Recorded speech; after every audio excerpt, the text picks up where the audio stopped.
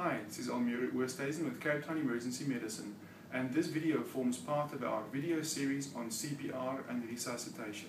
In this video, I will show you how to use an AED or automated external defibrillator. An AED should be used as soon as it arrives in a resuscitation, regardless of where in the cycle that resuscitation is at that time. All AEDs have a universal sequence of steps. I will show you those steps now. The first step is to open the AED. The second step is to power on the AED.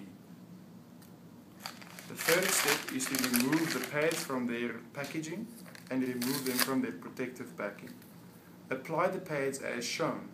The chest pad goes high up on the right chest under the clavicle, and the apical pad goes on the lower left chest in the mid-axillary line.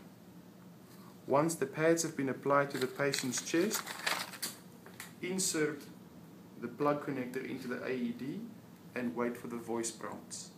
The voice prompts will tell you when the machine is analyzing the rhythm and when you should stop compressions.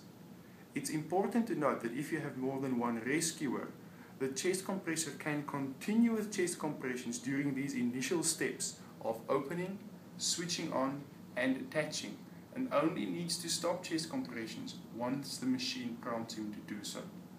I will now show you the whole sequence with the machine prompts, so you can see how easy it can be. The first step is open the AED. Power on the AED. Apply pads to patient's bare chest. Plug in pads connector next to flashing light.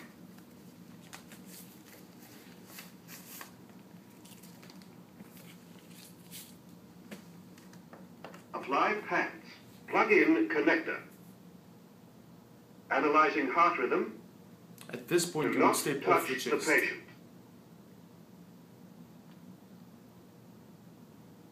Shock advised. Charging. Stay clear of patient.